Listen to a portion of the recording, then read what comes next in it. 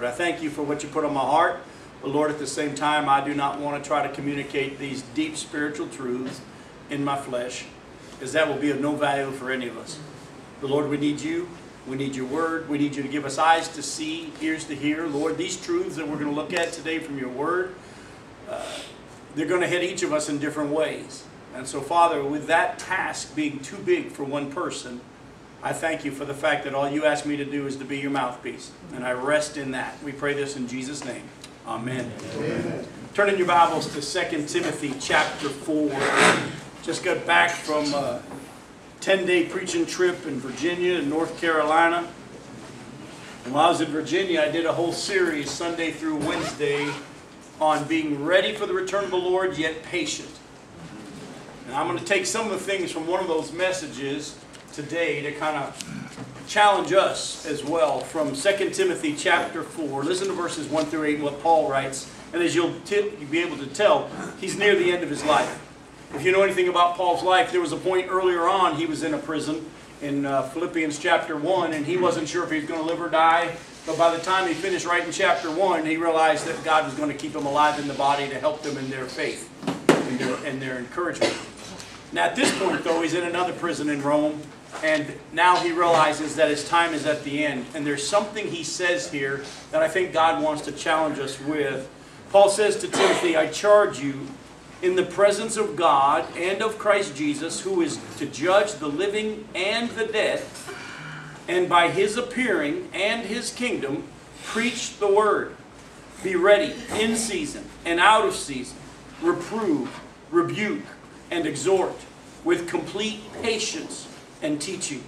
For the time is coming when people will not endure sound teaching, but having itching ears, they will accumulate for themselves teachers to suit their own passions, and will turn away from listening to the truth and wander off into myths. As for you, always be sober-minded, endure suffering, do the work of an evangelist, fulfill your ministry. For I'm already being poured out as a drink offering, and the time of my departure has come. I have fought the fight. I have finished the race. I have kept the faith.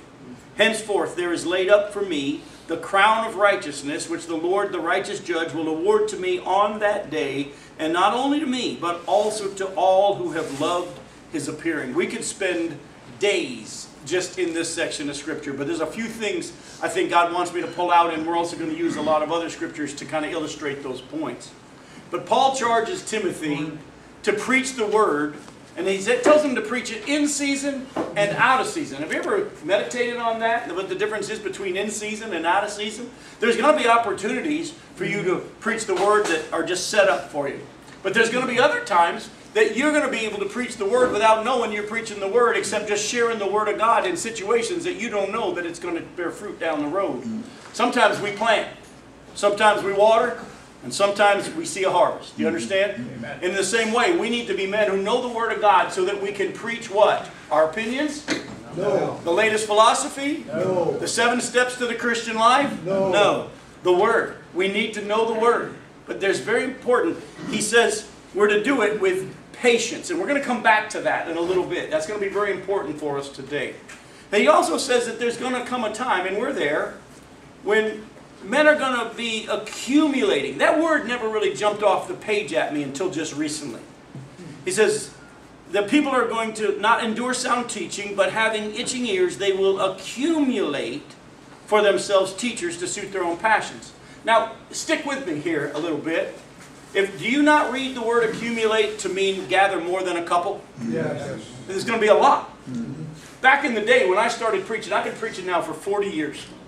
And 40 years ago, when I started preaching full-time, if you were going to be a preacher, you had to be licensed, you had to be ordained. There was a whole process you went through where churches would examine you, and you'd go through hours of counsel and grilling. And then a church would either say yes or no to whether or not they thought that the call of God was on your life, and they would ordain you or not ordain you.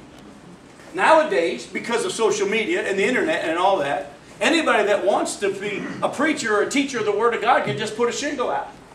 Make a YouTube channel. Let me just say this to you.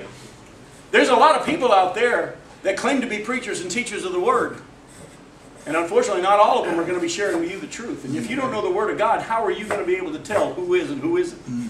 We can't check their credentials like we used to could. Find out who ordained them and who sent them out. And so I just want to challenge you. That word sure makes a lot more sense today, doesn't it? You couldn't accumulate teachers back in the day. There was one or two. Now they're everywhere. And 1 John chapter 4 verse 1 says that we're to test the spirits to see whether or not they're from God. In other words, there's going to be other spirits that are going to be talking to you, even claiming to be from God. The Bible even tells us in 1 Thessalonians chapter 5 that we're to not treat prophecies with contempt, yet we're to hold to the good and reject the evil. In other words, we should listen to what people are saying and then decide whether or not through the Spirit it's truth or not truth. And so that's why the Bereans were more noble than the Thessalonians. They checked everything that Apostle Paul said against the Scriptures. And so, guys, if we're going to be men who share the Word of God, we need to know what the Word of God is. Now, at the same time, we're going to jump down to the end of what he says, and we're going to spend most of our time there today. He says, "I fought the good fight. I have finished the race. I have kept the faith." What I want to do today is I want to talk to you about, as men, how to fight but keep the faith. A lot of us are really good at fighting. But a lot of us don't know how to fight by keeping the faith. You see, we're to stand firm in God's Word and faith in these last days. But the Bible also tells us, and we're going to see other scriptures that illustrate this, that we're to do it with patience and gentleness. Let me say it to you again. The Bible tells us that we're to stand firm in God's Word and faith in these last days, but we're to do it with patience and gentleness. Those last two words of that phrase there, patience and gentleness, are just as important as standing in God's Word and in faith. They're just as important. You know why? Because when you share the Word of God with patience and gentleness, you're actually showing your faith in God and His Word. When you share the Word of God with your own anger, with your own volume, when you share the Word of God to win an argument, you actually aren't showing faith in the Word of God. You're showing faith in what? Yourself. That's why Paul over and over says, preach the Word, reprove, rebuke, but do it with patience and gentleness. There's a lot of us that are nowadays become real proud of the fact that we're standing against evil. But is anybody seeing Jesus Christ in us as we do? You know, in Ephesians chapter 4, verses 11 through 16, it talks about how we need the apostles, the prophets, the evangelists, the pastors, and the teachers to equip the saints for the work of the ministry. So that we won't be tossed to and fro by every wind of teaching and cunning and craftiness of men and their deceitful schemes, but we will grow up into Him who is the head. But I left off a couple of words. It then says, speaking the truth, what? In love, we're to grow up into Him who is the head. As you're going to see, Paul, as he was charging Timothy to preach the Word, knowing that as the world gets worse, and it's going to, by the way, I don't know if you guys know it or not, but the Bible's being proven more and more and more true as we see what's going on in the world, aren't we? Didn't the Bible say that there wasn't going to be this great revival at the end, which a lot of churches tried to preach for a long, long time? Didn't the Bible say there was going to be increase of wickedness, godliness, the love of most will grow cold? And we're seeing it happen in our day.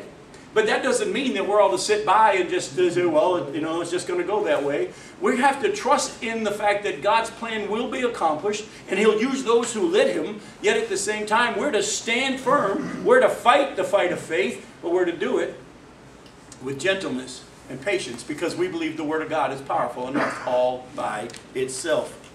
Look back again at 2 Timothy 4, verse 2. Look what Paul says to Timothy here. He says, preach the Word, be ready in season and out of season, reprove, rebuke, and exhort, that's encourage, with complete patience and teaching. Go to 2 Timothy chapter 2. Back up to chapter 2. Look at verses 24 through 26.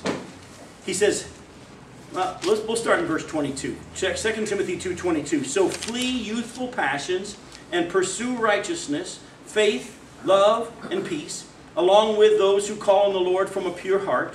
Have nothing to do with foolish and ignorant controversies. You know that they breed quarrels. And the Lord's servant must not be quarrelsome, but kind to everyone, able to teach, patiently enduring evil, correcting his opponents with what? Gentleness.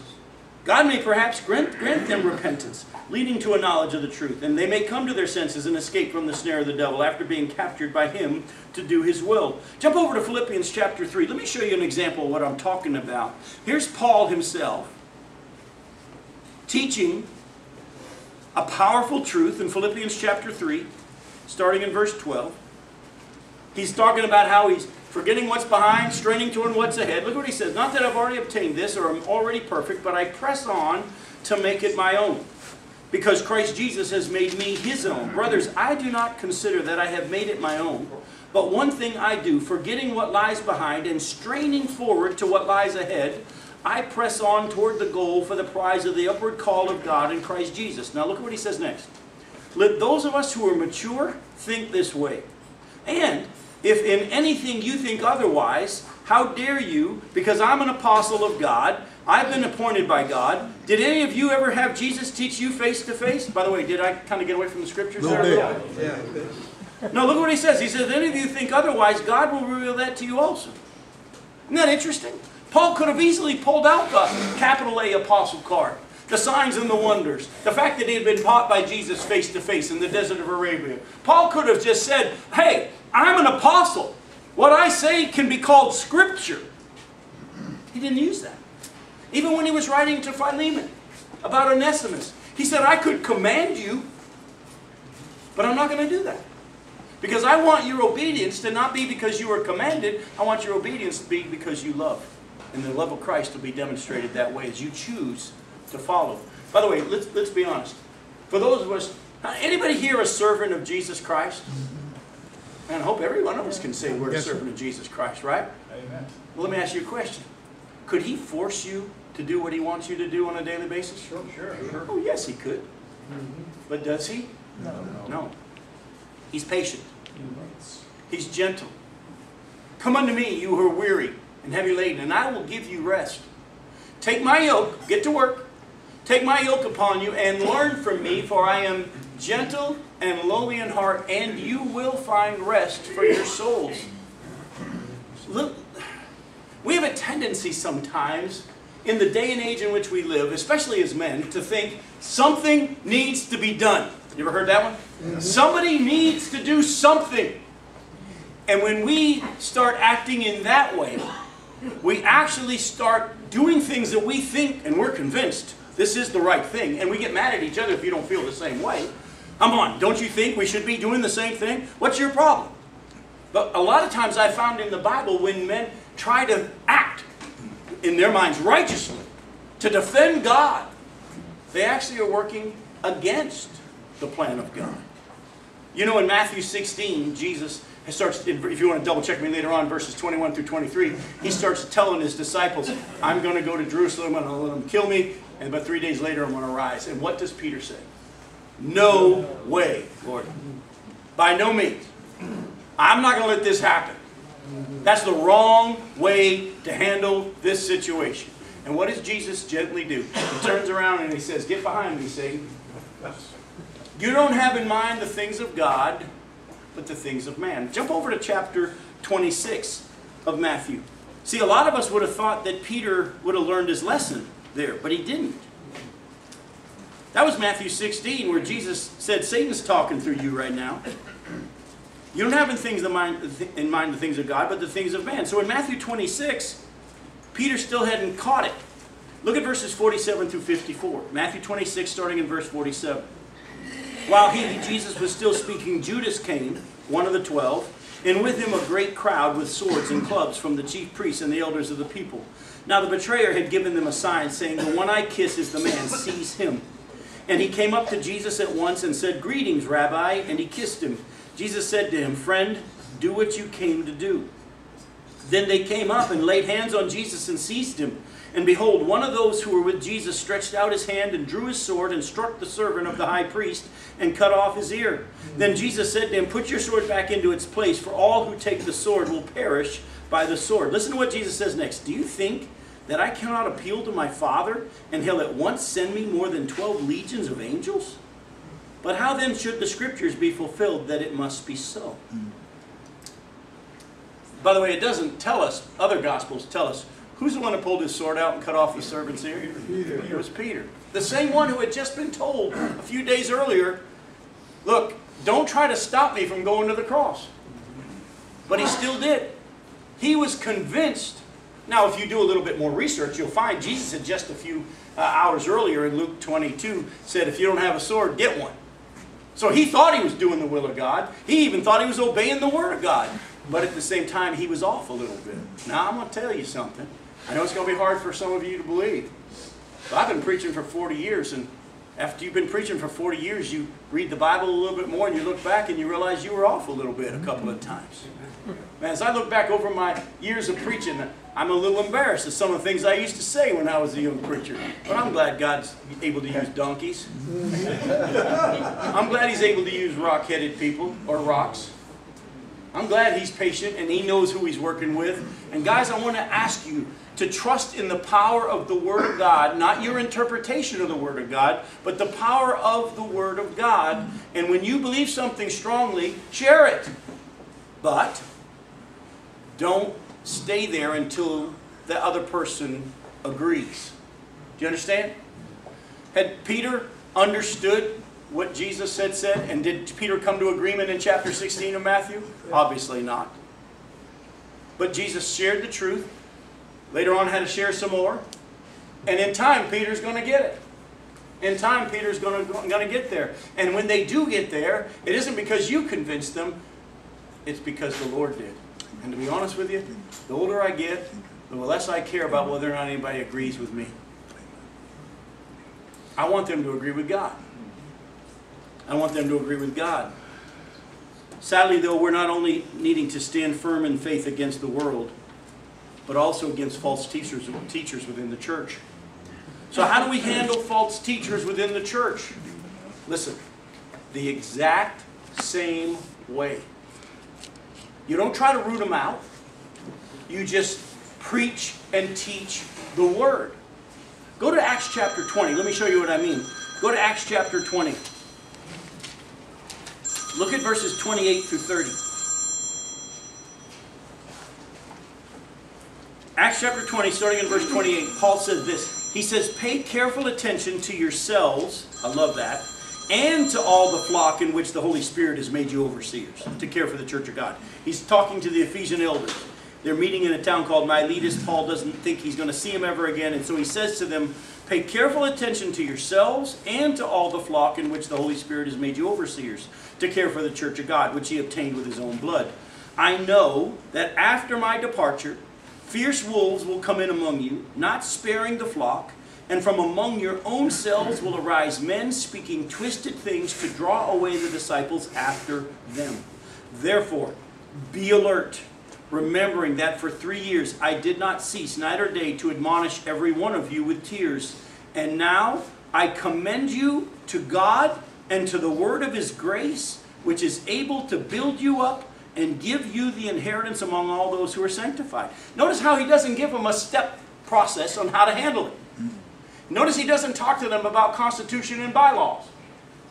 What does he talk to them about? God and His Word. It's enough. Yeah, but Jim, don't you think we should also... That's the problem. That's not standing in the faith. That's not keeping the faith. Real keeping of the faith is not only believing for yourself, but acting as if you really do believe the Word of God is powerful enough. Do you really believe that God's going to accomplish everything that He said He would accomplish? Do you really believe that? Yeah. Mm-hmm. Okay, listen. Then don't think He needs you. Amen. Mm-hmm. Now, don't misunderstand. When I talk about the fact that His Word won't return void, it'll accomplish everything He set out to accomplish. When I talk to you about the fact that everything's right on schedule. When I talk to you about the fact that everything that He has said will be accomplished, and He's already set the day of judgment. A lot of us have been taught wrong theology. We've been taught that God's waiting on us to finish the job. You know, we've always heard people say, and as soon as the gospel's preached to the whole world, then they will come, and as soon as we get the gospel to the whole world. Folks, let me say something to you what the Scripture tells us. He's not served by human hands if He needed anything. If we don't speak, the rocks will cry out. Like I've already jokingly said, He can use donkeys if He needs to. Listen, He isn't waiting on us. The day of judgment, Acts 17, verse 31 says very clearly that the day has already been set. When Peter talks about us speeding and his coming, it doesn't mean that we do more to hurry up and get it closer. It's just simply cheering it on. We hasten, we cheer like the third base coach going like this. You know, come on, Jesus. Come on, Jesus. We're ready. But it's already all in motion. So we could easily sit back and say, you know what? Jim says it's already all in motion. We just sit back and watch it happen. Well, I'm going to tell you, you're going to miss out if you do that. Oh, he's still going to get his stuff done. But that isn't what he told us to do. He didn't tell us to sit on the wayside, on the sidelines and watch it go on. He's actually called us as men to be leaders in our homes, in our families, in our churches. He's called us to fight the good fight. Amen. By faith. By faith in the Word of God and God Himself. And we're to fight how? With gentleness and patience. Ralph, and as a pastor, isn't that something we have to learn over and over? Amen. Because as pastors, we deal with a lot of dirty diapers and sucking thumbs. And sometimes it can be very hard to change the diaper again, especially when this kid should be out of diapers by now. Or this lady in our church shouldn't be sucking her thumb anymore. And sometimes we get a little frustrated, and sometimes we want to say, but God says, hey, do I have to remind you how patient I've been with you? Years ago, I was talking, met this one pastor the first time, and I was speaking at his church for the first time, and I was going to be there for a week, and so I met him. We went to dinner, and then he took me over to the church building and gave me a little tour, and he started grumbling about all the people that sat on the back row of the church.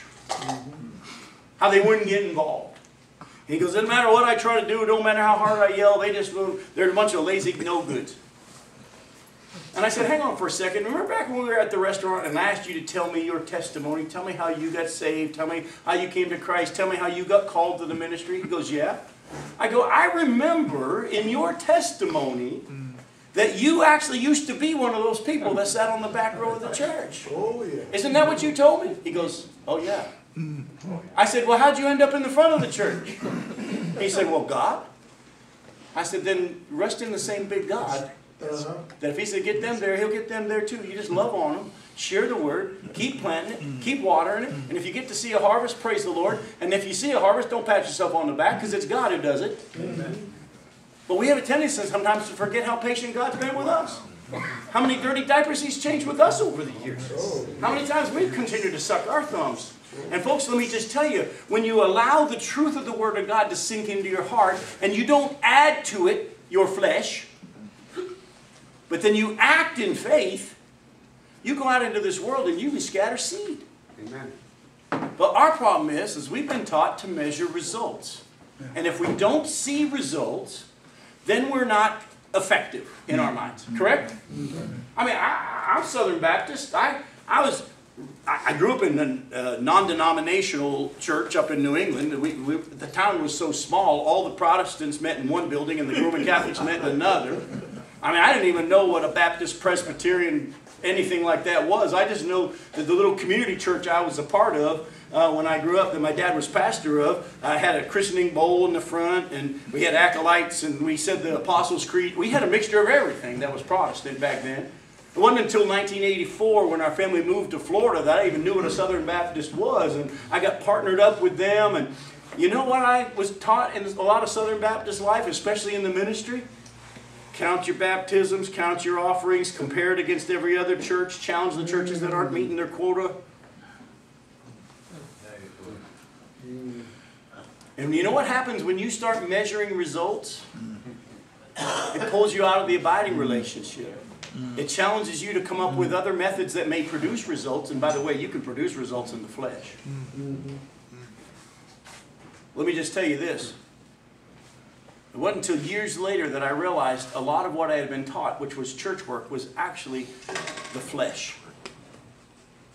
Instead of resting in the power of God and just doing what He said to do. So how do we deal with false teachers? Are there going to be false teachers? Yes. Go to 1 Timothy 6.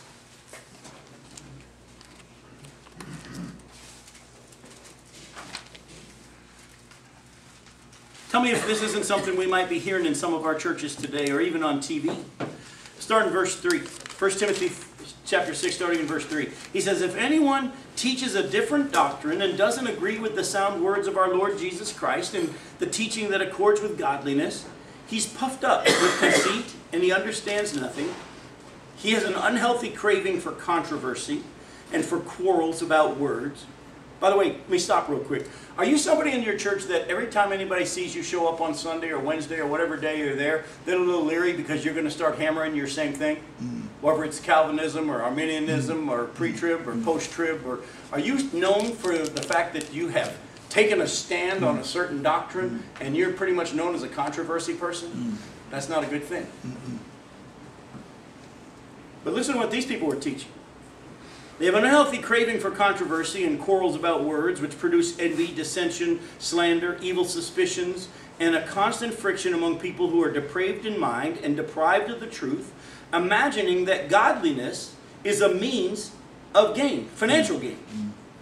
So are there people that are teaching that if you obey the word of God, you'll be rich? Amen. But Paul goes on and says, but godliness with contentment is great gain. For we brought nothing into the world, and we cannot take anything out of the world. But if we have food and clothing, with these we'll be content. But those who desire to be rich fall into temptation, into a snare, into many senseless and harmful desires that plunge people into ruin and destruction. For the love of money is a root of all kinds of evils. It is through this craving that some have wandered away from the faith and pierced themselves with many pangs. But as for you, O man of God, flee these things, pursue righteousness, godliness, faith, love, steadfastness, gentleness. Fight the good fight of the faith. Take a hold of the eternal life to which you were called, and about which you made the good confession in the presence of many witnesses. I charge you in the presence of God. Didn't this sound like what he just said in chapter 4 of 2 Timothy? I charge you in the presence of God, who gives life to all things, and of Christ Jesus, who in his testimony before Pontius Pilate made the good confession. I charge you to keep the commandment unstained and free from reproach until the appearing of our Lord Jesus Christ, which he will display at the proper time. He who is blessed and only sovereign, the King of kings and Lord of lords, who alone has immortality, who dwells in unapproachable light, whom no one has ever seen or can see. To him be honor and eternal dominion. Amen. As for the rich in this present age, charge them not to be haughty, nor to set their hopes on the uncertainty of riches, but on God, who richly provides us with everything to enjoy. They're to do good, to be rich in good works, to be generous and ready to share, thus storing up treasure for themselves as a good foundation for the future, so that they may take a hold of that which is truly life. O Timothy, guard the deposit entrusted to you. Avoid the irreverent babble and contradictions of what's falsely called knowledge, for by professing it some have swerved from the faith. Grace be with you. Look at what Paul said. He said, look, there's people out there that are going to be teaching in the church that godliness is a means to financial gain. That's bad teaching. Teach the truth. Challenge people in the Word of what the Word says. And he never says, go get those people out of there. Who's going to deal with the false teachers? God, the Lord. We're to share the truth, live the truth, preach the truth, do it gently, avoid quarreling, and trust that God is able to separate the sheep and the goats, the wheats and the tares. You understand? But when we think it's our job, because we're defending God, you've just shown that you don't believe in a very big God, because he needs you to defend him. Think about that for a second. Can you imagine if you've got a 2-year-old, and the 2-year-old has decided that someone has done you wrong, and that 2-year-old has decided that they're going to fight whoever it is on your behalf? You could say to the 2-year-old, I really love that attitude, but it's stupid, because I'm way bigger than you, and if I needed to fight a fight, I definitely wouldn't choose you if I wanted to win. And God says to us, I don't need you. Oh, I'd love to use you, but here's how I use you. I use you by having you live a holy life so no one can check what you say against what you live and then find you to be a phony. But I also will use you by you just sharing my word in truth, lovingly, gently, and patiently, believing that if they're going to get there, that it's my getting them there. But Jim, haven't we been taught to resist the devil? Hang on for a second. You didn't quote the whole verse. Submit yourselves, therefore, to God. Resist the devil, and he'll flee. We've never been taught to go attack Satan, or fight Satan, or storm the gates of hell. Actually, we see in the book of Jude that when the archangel Michael was arguing with Satan over the body of Moses, he didn't even dare rebuke him. But he said, the Lord rebuke you. This is an archangel. Dude's got a little authority and a little bit more power than us. And how many of us have been taught around to when I cast Satan out of here, I command Satan to be gone. Read your Bibles, guys. In Hebrews chapter 2, it says that everything has been given and subjected to Jesus. Yet at present, we don't see everything in subjection to him. Has all authority been given to Jesus? Yes. Is he exercising that full authority right now? No. For his purposes and his reasons, he's left Satan here on the earth for a while. For his purposes and his reasons, even though he saved us and we're new creations, he left us in these bodies of flesh. By the way, I'm starting to understand why. Because God wants us to live by what? Faith. And reliance on him. And he left us in these bodies that are telling us to do the opposite every day.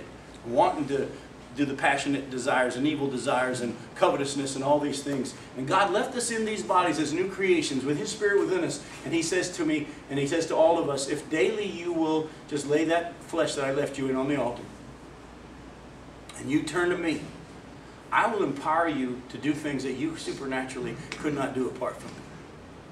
Oh, and by the way, I've left you in this world, and Satan is still the ruler of this world for a season. Well, one day he'll be removed, and the kingdom will be handed over to Jesus and his followers forever and ever. But until then, stop trying to go defeat Satan. I told you to just walk with me. Keep your eyes on me.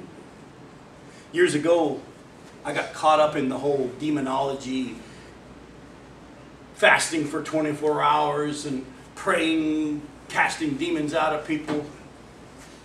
A wonderful old senior pastor sat me down. He said, Jim, grab your Bible. He said, would you not agree that Paul probably was one of the most powerful prophets and apostles of God? I said, without question. He said, how often did he talk about Satan? He spent all his time pointing people to Jesus. Pointing people to Jesus. He said, if you start fighting Satan, you're going to find him everywhere. That's right. And he wants all of your attention. Let me say something to you. When you're under attack, it's not directly Satan. He can't be everywhere at once. So get over yourself. You know what I've also found sometimes?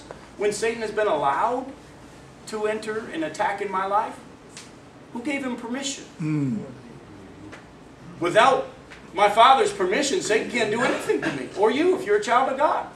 Remember how when Jesus walked on the earth, he was 100% man and 100% God. And when he walked on the earth, the humans only could see physical Jesus. But the demons, they saw who?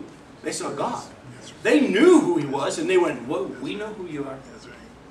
By the way, do you realize that as a child of God, with Jesus himself living within you, and you walk on this earth, the demons see the real thing? Well, the humans might only see physical us, but the demon side, the spiritual forces of evil, they know full well who indwells you, and they can't touch you. That's why they have to go to your Father for permission, and he sometimes allows them. So listen closely. Have you ever noticed in the Lord's Prayer where he teaches us to pray, our Father who art in heaven, and then it says, lead us not into temptation? But doesn't James 1:13 say God doesn't tempt anyone? Oh, but he controls whether or not we're allowed to be tempted. And that's why he's also taught us to pray to him, deliver us from the evil one. Lord, if you say yes in this situation to allow the enemy to have an attack, you have a reason and a purpose. Deliver me from the evil one as I turn to you. That's why in Ephesians 6, when we fight against the spiritual forces of evil in the heavenly realms, we're to take on the armor of the Lord. We go to him. We keep our eyes on him. We trust in him. He deals with the enemy. And so, guys, I want to challenge you. Fight the good fight, listen, of the faith. Real faith is demonstrated with gentleness and patience. Jesus himself stood before Pilate. And Pilate stands there with all his authority and the backing of Rome behind him and all that comes with it. And Pilate himself, if you read it, you can see he's starting to get a little frustrated Because he knows deep down this guy's innocent.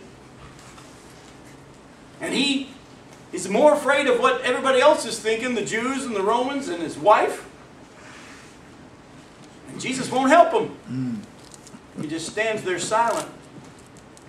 Just like the scripture said he would. By the way, when the Jews were interrogating him, they said, "Are you the Christ?" And his answer was very interesting. If you go read the Bible, he says, "You have said so." Well, they never said he was the Christ. Yes, they were. You know how they were saying that he was the Christ? By the fact that they were arresting him and putting him to trial and doing all the things that the prophecy said that they would do. So when Jesus said, "You've said so," he says, all your actions are proof that I'm the Christ. Because I'm fulfilling the scripture. So he stands before Pilate and he says, "Don't you realize," Pilate says to Jesus, "don't you realize I have the authority to have you put to death or released? Do you realize who you're talking to here? And not talking to here?" And I love it. The same Jesus that could have called 12 legions of angels. The same Jesus that could have just levitated Pilate off the ground and dangled him for a little bit. Kind of like Darth Vader would try to do. You know what I'm saying? What does Jesus do? He says, "You'd have no authority over me unless it was given to you by my Father." In other words, I'm not even looking at you. I'm looking beyond you. And he has allowed this for his purposes, and I'm to submit to it. And aren't we glad that he did? Guys, how many people in your family, how many of your friends, how many of your co-workers are going to miss out on some blessings of God because you tried to fight the fight instead of humbling yourself to God and sharing the truth and living the truth gently and patiently? When we get to the end of our lives, I pray that our family and our friends can say, "That man was a gentle, patient man because he trusted in a very big and powerful God." I love you guys. Thanks. Amen.